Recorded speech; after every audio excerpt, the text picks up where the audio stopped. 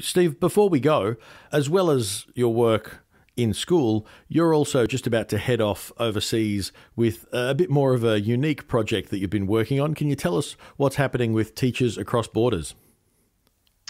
Yeah, sure. So my wife and I have been, for about the last 6 years, on and off going to Cambodia to train teachers in pedagogical approaches.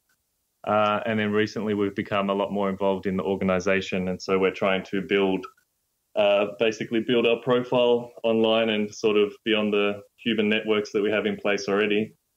But basically, if you know anything about Cambodian history, you know that the intellectuals were basically killed off in Cambodia.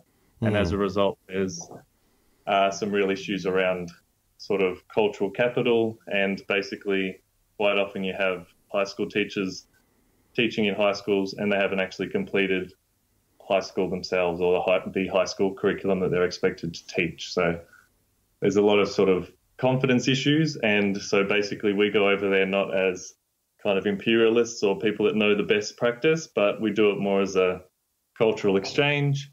We've been doing that. The organisation has been doing that for about 10 years. And so we sort of have an established approach and established networks that we're building on.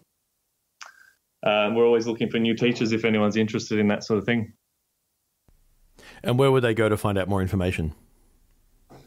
We have a website, Teachers Across Borders Australia, and we've got a Twitter and YouTube and pretty much everything you could imagine. If you just type Teachers Across Borders, you'll find what you're looking for.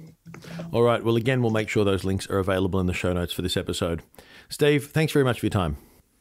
Thanks for having me on.